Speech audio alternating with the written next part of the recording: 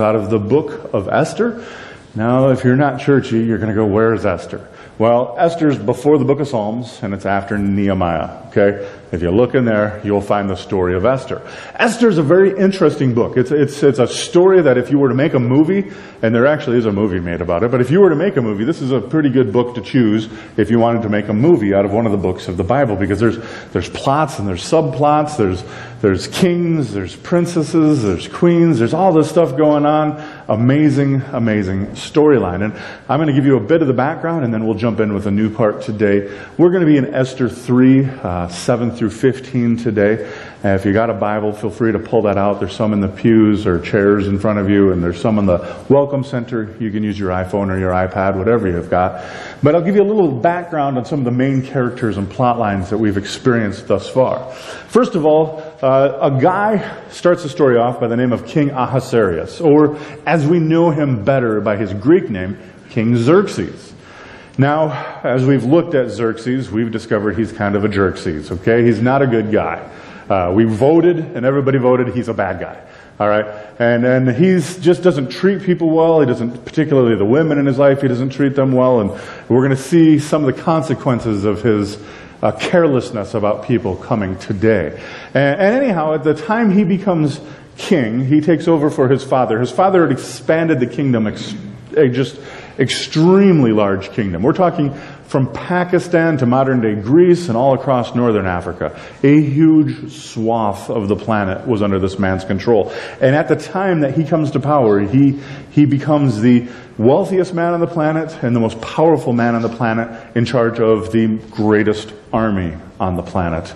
And so this is a big deal. This is a big guy. This is an important guy. And one of the first things he does is celebrate himself, because you see, it's all about Xerxes. It's all about his ego. He spends 6 months throwing a party to have people come and just kind of celebrate and worship and bow down before him. Basically, it's a buffet and open bar for 6 straight months for all of his political and all of his military leaders. Just a huge thing to make a big deal about him. Well, in the story, he's got this queen, a lady by the name of Vashti. Now he says, towards the end of this big old party, as he's sitting there with all of his drinking buddies, he asks her to come and do something that's fairly inappropriate and come and kind of show herself off to him and all of his pals. Well, the queen says, no, I'm not going to do that. Now you need to know that Xerxes is the kind of guy that nobody has ever said no to. And so when he hears no from his queen, what does he do? He kicks her to the curb, boots her. He's done with her. Because all of his advisors are going, you know, King, if you let her get away with that, when we go home, our wives are going to want to say the same thing to us, and we don't want that. And so he gets rid of her.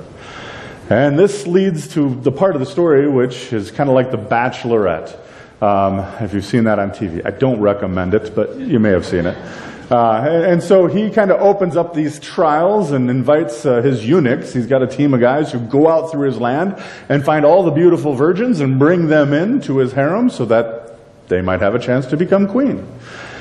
And that is where Esther and Mordecai enter into our story. Mordecai is a guy who's working in the government, and he's adopted his young niece, a lady by the name of Esther.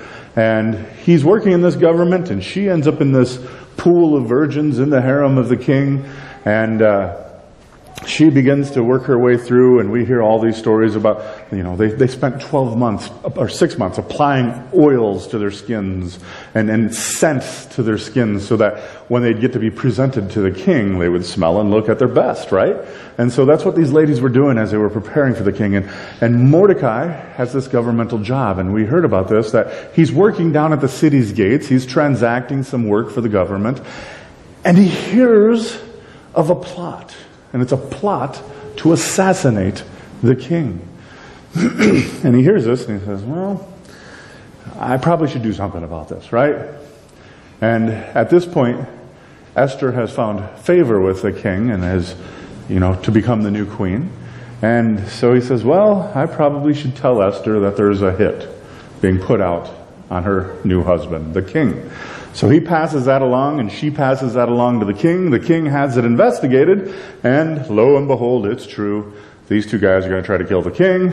Off with their heads. They get hung. They get knocked out by the king. So everything's great. Everything's safe. You'd think at this point the king's going to reward good old Mordecai, right? Way to go, buddy. Thanks for saving my life. Here's a gold chariot for your effort, right? Wrong. That's not what happens. Instead, this other guy, this not nice guy, this guy by the name of Haman, he instead gets a promotion instead of Mordecai. And what you need to know about Haman is that Haman comes from a group of people called the Agagites. And if you don't know your Old Testament history, the Agagites are this people group who have been enemies of the Israelites since the very, very beginning. When the Israelites came and they took the land way back earlier in the Old Testament, when the Israelites came into Israel and they took the land, the very first people to attack them and go to war with them, the Agagites. They were like early terrorists in the life of the Israelites, and they forever have been enemies because of it. And so that kind of brings you up to speed with where we're at today in the story, with now this guy who is not a pleasant guy, Haman, having just gotten a promotion, having just gotten promoted to basically being the right hand of the king. And we find him kind of in a position of power and authority, and it sets up where we're going to go. So if you're going to follow along, chapter 3, verse 7 in the story of Esther, and I'm going to read some of it, and we'll talk about it as we go if you haven't been following, and we'll see what God has in store for us. And there it says in chapter 3, verse 7, in the first month, which is the month of Nisan, the 12th year of King Ahasuerus. Well, why does this matter? Well, this matters because this story of Esther is a historical story. We have this story both in Scripture as well as outside of Scripture. And what it shows is, as we listen to this story of Esther, is that God works throughout history. Esther's a unique book. It doesn't mention the name of God at any point. We have to look for God in between the words as we read this story. We kind of are searching the shadows to see God. But if you look for God through this story, His fingerprints are all over it. And that is that way in our lives many times. We don't always know where God is working in our lives, but we look back at our history and we go, oh, there God was. And it's very much the same with the story of Esther. God works in people's lives in amazing ways, and He works through nations as well. Then it says, they cast pur, which is to mean they cast lots, kind of like, the rolling of dice. And you'll hear more about this later in the book of Esther.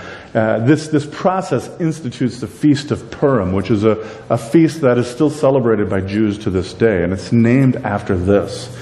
And what's going on here is there's this casting of lots, this rolling of dice, so to speak. They're asking of the spiritual realm and the spirits and the demons to guide their dice, to help them make decisions, to put a plan together, as we have discovered, for the destruction of the people of God. And Satan is always involved in these kinds of things. Paul says it this way in Ephesians 6. He says, our battle is not against flesh and blood. Our war is not against flesh and blood, but instead, it's against powers and principalities and spirits. Haman's been elevated to this position of authority, and he's by no way a victim in this story. And he's empowered to make some decisions that are going to potentially have a destructive impact on the people of God. And as we talked about a little bit last week, this seems to really be the fingerprint of Satan and his demons all over it, who are trying to organize this plan for the destruction of God's people. And then it says, and they cast it month after month till the 12th month, which is the month of Adar. So they're coming and asking for guidance from the demonic realm to put this plan together for the genocide of God's people. Then it says, and then Haman said to King Ahasuerus, there is a certain people, these are the Jews, who are scattered abroad and dispersed among the people in all of the provinces of your kingdom. So he's coming and he's saying, hey king, big problem. There's these people, and they're everywhere in your kingdom. And then he says to the king, you know why they're a problem, king? Because their laws are different from those of every other people. You see, they have this thing that they call the scriptures. And they do not keep the king's law. You know what? Hey, king, they're kind of like Vashti, right? He's planting these seeds of doubt in his ear. They might say no to you, king. And so Haman says to him, so that it's not the king's profit to tolerate them. Hey, king, these people aren't good for you. Hey, buddy king, I'm just looking out for your best interest, right? And so he says, so if it would please the king, let it be decreed that they would all be destroyed. So here's the plan. This is what he says to the king. Hey, king, I will pay you 10,000 talents of silver into the hands of those who have charge of the king's business, so that they might put it into the king's treasury. So what he says here, basically, Haman is saying, hey, king, I'm going to put a ridiculous sum of money in your hands if you allow me to get rid of these people and this problem. So what does Scripture tell us? It says, Ahasuerus, it says, so the king took off his signet ring. You know, this is the old ring where you'd like stamp into the wax that you might drip from a candle or whatever, and that stamp would give the stamp of approval. You know it was official. You know this came from the desk of the king. So he took off his signet ring, it says, from his hand, and he gave it to Haman the Agagite, the son of Hammedatha, the enemy of the Jews. And the king said to Haman, the money is given to you, and the people also, to do with them as it seems good to you. So question for you. How do you tell stories in such a way that they benefit you? You ever do that? Right? We all do that, don't we? I mean, it starts off when we're little kids, doesn't it? Like you slug your brother in the shoulder, he starts crying, and you run to mom and dad to tell them what happened, and you blame him for the problem, right? Anybody ever done that? You're all innocent. Come on. You can hear them screaming in the other room, and you run to mom and dad and try to get there first, because if you tell your story first, they're going to believe you, hopefully, rather than you slugging your brother. Proverbs says it rightly. Everyone seems right until the other side is heard, right? And here's what Haman does. He runs to Xerxes. He says, hey, let me explain to you exactly what's going on, Mr. King. There's these people, they're called the Jews, and they have this book, it's called the Scripture, and they obey laws that come from a God, and you're kind of like God, and they're going to follow this other God and not follow you, and they think their God is bigger and better than you, in fact, and that's a real problem, right? And so I'm here to I'm a helper. I'm the kind of guy that likes to help people. So I'm just here to fix your problems, Mr. King. Let me destroy them, and let me plunder everything that they have, and let me take all of their money and worldly possessions and wealth, and here's what I will do. I'll give you half. We'll put it in the government funds, and you can do with it whatever it is that you want.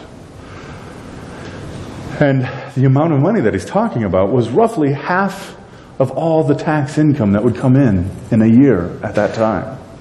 This is a massive business opportunity for the king. There's profit to be made. All we need to do, king, is just, kill these evil people and plunder their goods, and I'll split it with you. What do you think? Well, Xerxes, he doesn't do his homework. Xerxes doesn't get both sides of the story. Xerxes doesn't investigate the facts. He says, well, that sounds like a pretty good plan. Yeah, I like money. Yeah, free money. Sounds pretty good to me.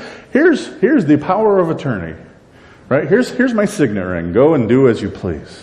You now have control over life and death.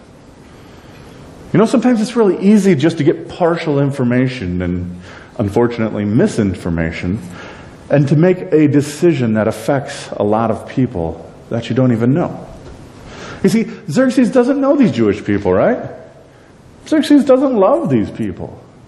And Xerxes only gets the report about these people from Haman. And here's the truth in the story. Leaders can get into real trouble when you're only dealing with numbers and not with faces. For those of us who are leaders of any sort, whether you're a business leader or leader in politics or ministry, God knows numbers, but He also sees the faces.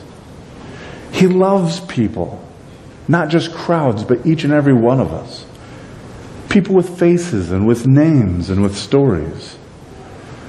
But you see, Xerxes, he doesn't care about people. He only really cares about himself. All he cares about is the numbers, and he's willing to reduce the number of people if it's going to increase the number of dollars. Now, before we get too judgmental of that, we sometimes do things like this, don't we? Every election year, right? That signet ring goes on our finger, and the case is made from partial truths from both sides. Don't believe anything any of them are saying, because I think they're all full of it. That's my opinion. I'm not going to get political. I just don't trust any of them. That's equal distrust. But they all are trying to convince you, he said this, she did that, da-da-da, da-da-da. I get these mailers in my mailbox. Right now, I'm sure yours is the same. It's handy because I need to start my fireplace, so I don't mind that they send them to me because they get put to good use. But they send you all these things, and if you believe all of this, if you believe all of this, and a lot of it is probably at some level true, we're all broken, and including the people we try to lead our country, our politicians. They're broken just as broken as we are. And the problem, though, is, we got wealth. If you're rich, you vote for this person, so they'll lower your taxes. If you're poor, you'll vote for this person, so they raise the taxes, yada, yada. You know how that works. But it's all lots of times based on misinformation. It's based on, what am I going to get out of this, rather than what is actually in our best interests. And so we have to be a little careful as we read through this and get critical of Xerxes, because many times we make decisions off of partial information that aren't always in the best interest of everybody. And so when we read a story in Scripture, we have two choices in the ways in which we read. We can read it religiously, as I've mentioned before, where we say, there's bad people and there's good people. I want to be like the good people. Or we read Scripture, as I think we should, where we say, there's bad people and there's Jesus. And I happen to fit not in the Jesus category, but the bad people category, right? And so as we do this and as we read this, we have to ask ourselves, how am I actually maybe a little like Xerxes? That apart from the grace of God, that I could make a terrible decision about somebody else. And that's not the only question that we should ask there.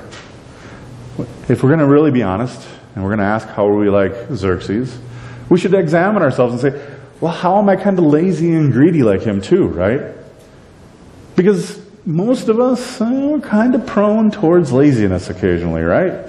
We don't always do our homework like we should. We don't always do the research that we should. We don't always investigate like we should. And see, Xerxes was told, hey, Xerxes, there's these bad people living among your people.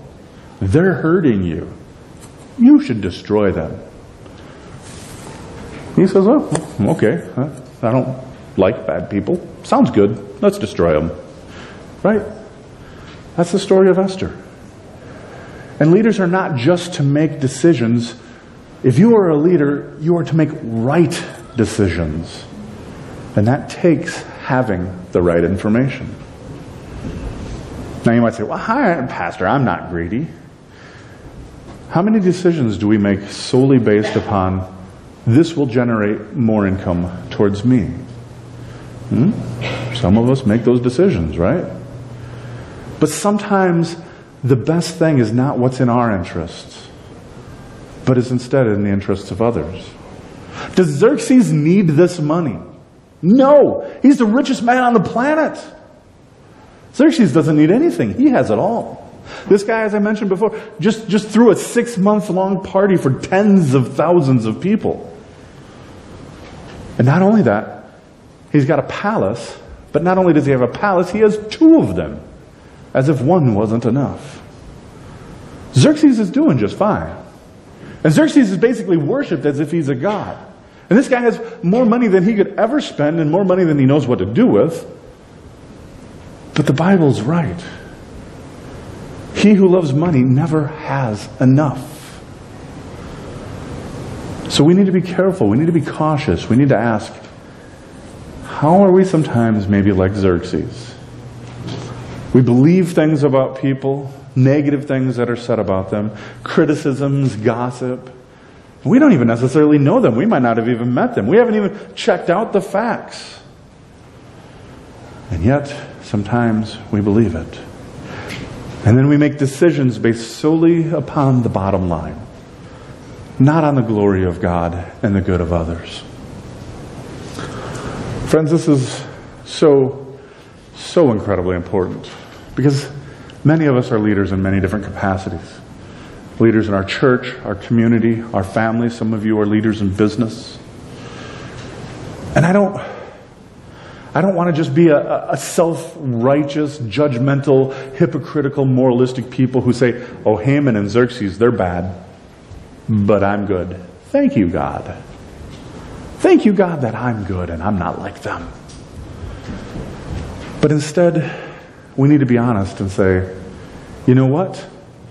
If I'm not cautious, if I'm not careful, I am a broken and sinful person, and I might make a bad decision just like them.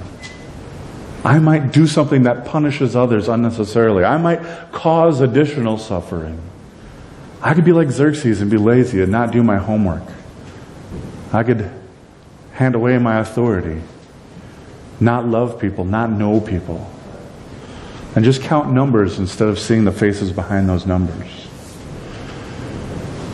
So something that can be very deeply convicting for a church like ours.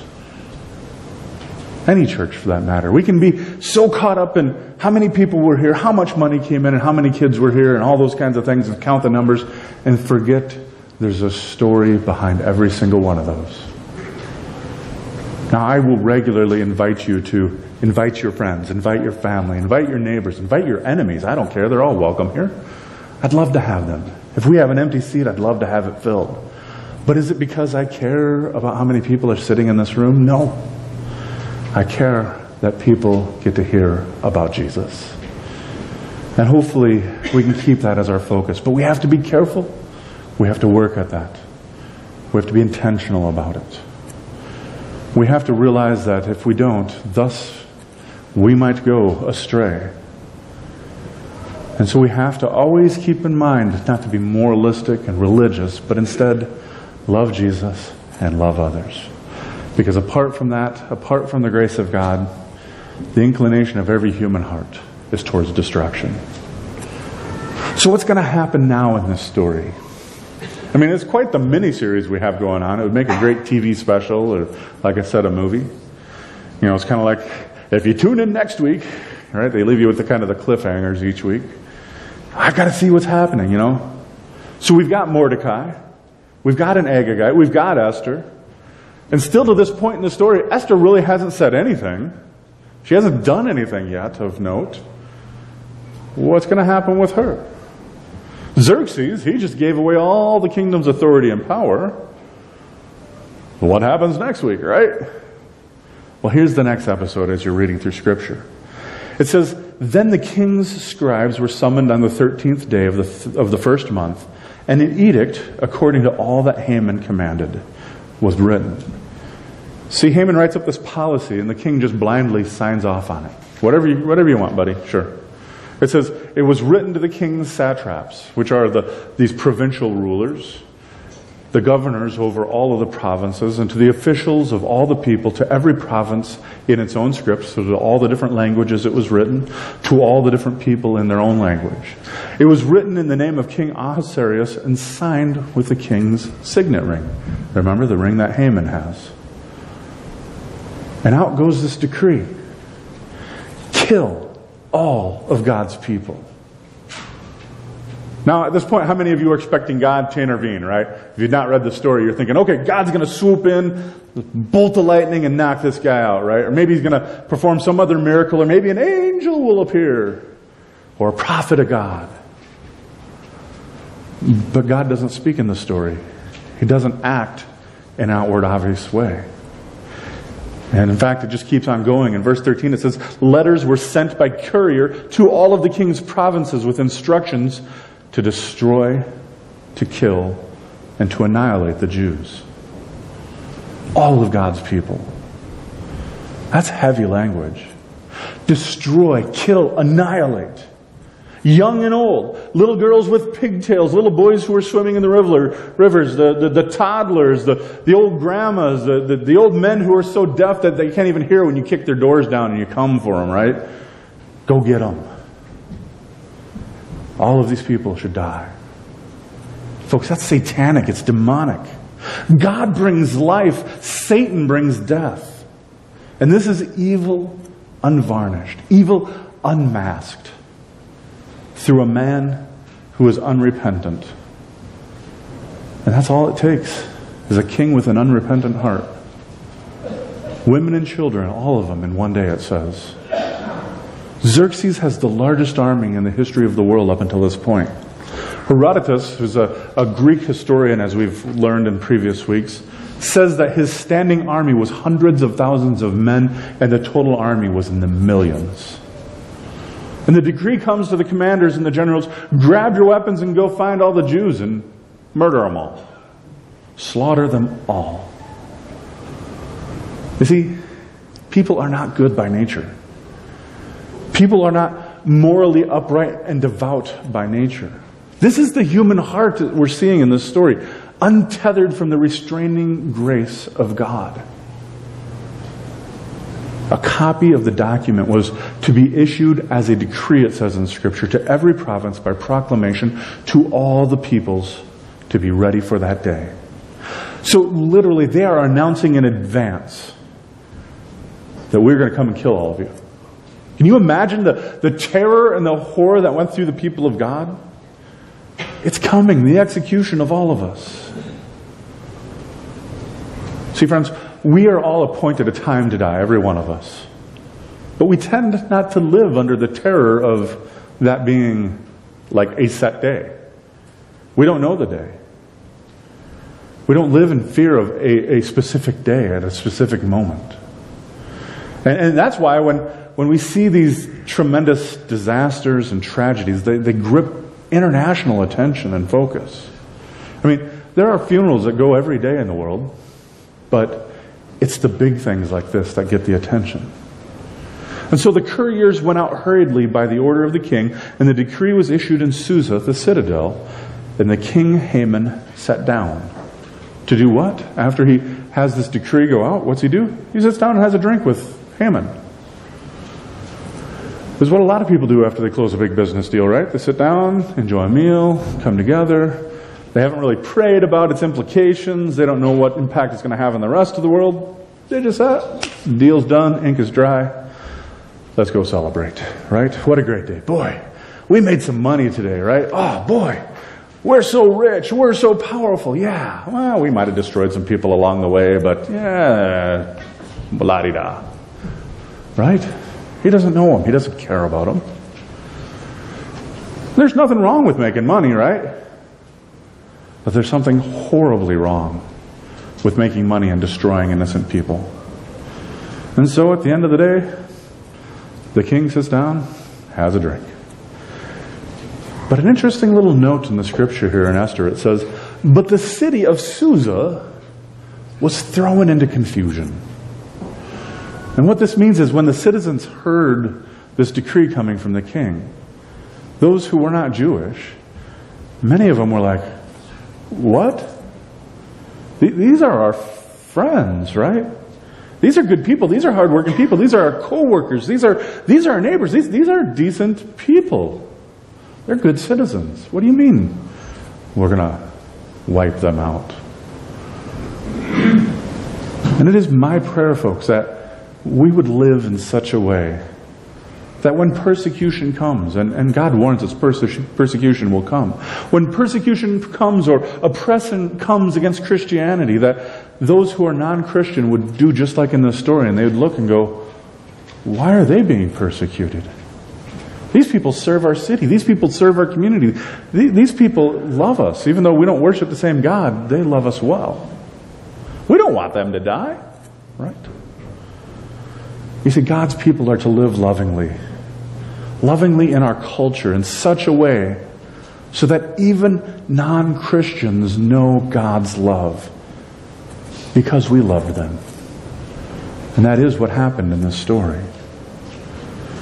The world needs to see our love.